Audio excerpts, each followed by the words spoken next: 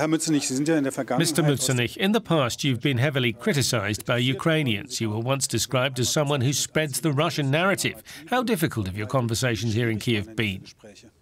Not at all, because the criticisms you mentioned, and I realized that very quickly, were obviously shared by very few people here.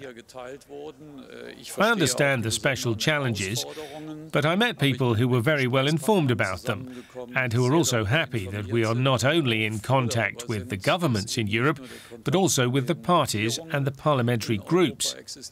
And that's the reason why we've come here. Nevertheless, you've always been very careful, especially when it comes to military support. In the end, it is usually the case that what was rejected at the beginning is delivered.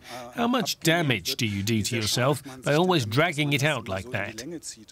We don't drag things out, we consult with partners. That takes time, and of course we always have to reassure ourselves about what we can deliver without jeopardizing our own security, or that of Europe.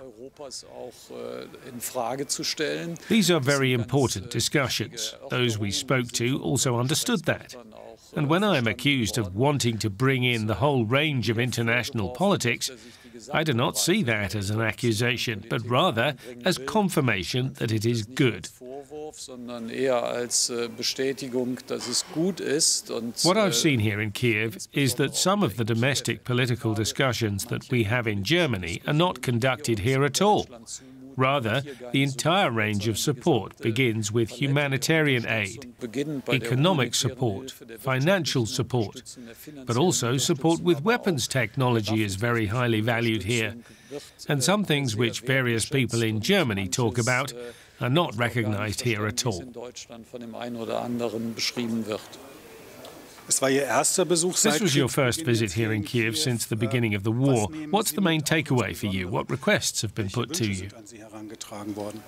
In particular, that we continue to exchange ideas, that we also understand what Ukraine believes it needs. And it's not just about weapons systems, it's also about internally displaced people, who ultimately are also here in the country. They also need to be reached with humanitarian aid. Financial support is necessary, but we also note that President Zelensky has submitted diplomatic proposals. In other words, there's a very broad bundle of things that have been said here. And of course, I'll take those ideas back to Germany with me now. Was there anything that particularly surprised you? I was surprised by the great gratitude.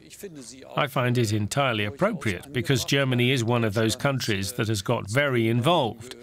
And in particular, when we've made decisions, we also deliver, sometimes in contrast to other governments, which often misuse this discussion for their domestic political purposes. And I believe that this will be followed very closely and with great interest, and that Germany will then also keep its word.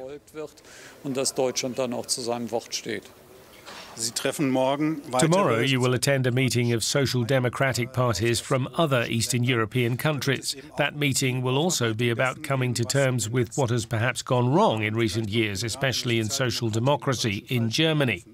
What do you expect? Well, I believe that these talks in Warsaw, where Lars Klingbeil will represent our party, are not at all backwards looking. Ultimately, the question is, how can we also make a contribution from Europe? How does the basic social democratic framework provide help in precisely this situation that we have in Europe? And no one in German social democracy is in any way in sackcloth and ashes about what we have contributed in Europe over the past few decades. Social democratic decision-makers helped to ensure that a Cold War, which was often a hot war outside of Europe, where nuclear weapons could possibly have been used in the world, was peacefully overcome. And that remains and will remain one of the guidelines for action in the future.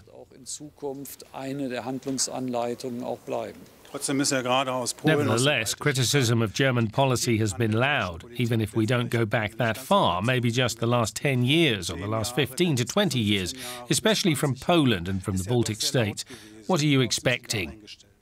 Well, we are prepared for many things, but in particular, we are prepared for the fact that these actors, and when we talk about Poland, that's not the entire country, so I hope it stays plural with very different opinions, and we will continue to deal with them. And some contributions by, for example, the Polish government to some European discussions, but in particular also decisions that are made in Poland, some of these do not belong to my framework of basic values, which are also so important for the European Union. These values make an outstanding contribution to international politics as well, namely safeguarding democracy, respecting the independence of the judiciary, and in particular of parliaments. And so we will continue to bring this up again and again in the coming days, weeks and months. Many thanks.